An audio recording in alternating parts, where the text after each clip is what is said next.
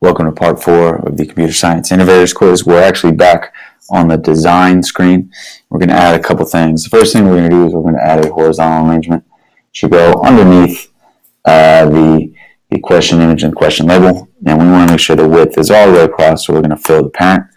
And within that, we are going to first add a text box component, which should be under, is it under media? Nope. Is it under the user interface? Yes, it is in the user interface. Got our text box in there. We want to add a new button. Well, we'll put next in there as well, or not. Hold off on that for 1 second. We'll add a new button. Run our horizontal arrangement, and we're going to rename this one the answer button. And the text is going to be answer. And next to this, we want to have the next button. So we're pulling those two into the horizontal arrangement. And the last thing is we're going to add another label. We're going to put it under, and we're going to call it answer label.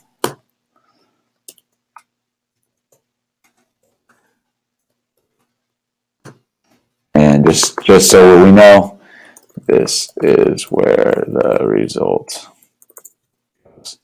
It's a little small, actually, so why don't we actually make the font 20, and we'll do the same thing for our question label. We'll make the font 20 for that as well. Okay, so this is what it should look like. I'm going over to the box screen now to finish out some coding, and so we now need a third list, and this is going to be our answer list. It's actually going to be very close to our image list. So I'm actually just going to duplicate this in the interest of time, and I'm going to put in this as the answer list. And so we know that the answer to the first one is, in fact, Alan Turing. Put a space there. Second one, we know the answer is actually Hidden Figures. And the third one is Grace Hopper. Okay. So now that we've got that, we have to program our new button, the answer button. So when the answer button is clicked, here, let's put it down here a little farther. When the answer button is clicked, we have to do a couple things. One is we have to check to see if it's correct. So we're actually going to use our if then. We're going to actually hit the rotary. We're going to add an else. So if then else. So it's going to check. Number one here, we got to get the answer. Oh, we got to go to our text box now, actually.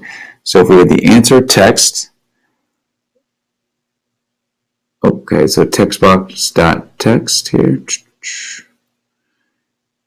and if the, oh, you know what? We actually have to do something before that. We have to put the equals. So if the answer text dot text, in this case, the text box 1, we should have renamed it. See how that's why we rename things, because now stuff's hard to find.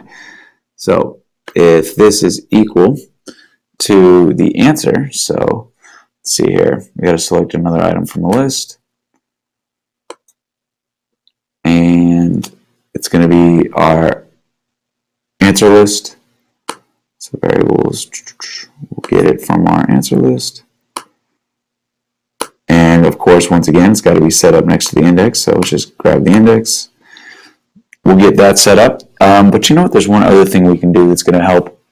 It's going to help the people who are taking our quiz here. It's going to make them a lot happier.